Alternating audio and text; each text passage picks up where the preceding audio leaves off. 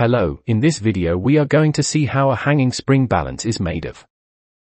Spring balance is a mechanical device used in laboratories, schools and in industries for measuring the weight or force of an object. It is calibrated with equally spaced markings indicating pounds or kilograms. It works by Hooke's law.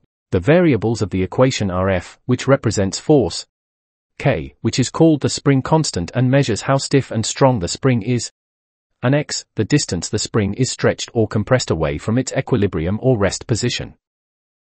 Hooke's law, which states that the force required to extend a spring is relative to the distance that the spring is pulled out from its position of rest.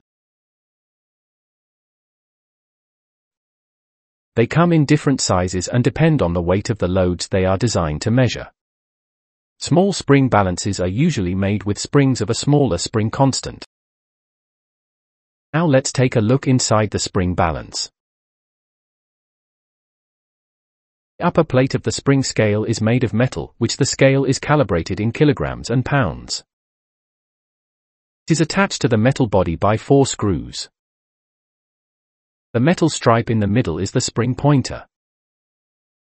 Both the ends of the metal spring is attached to 2 separate metal holders.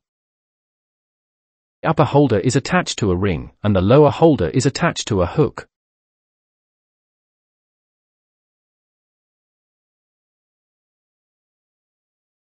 And this is how a hanging spring balance works when a weight is added.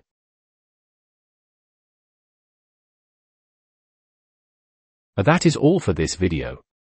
Thank you for watching.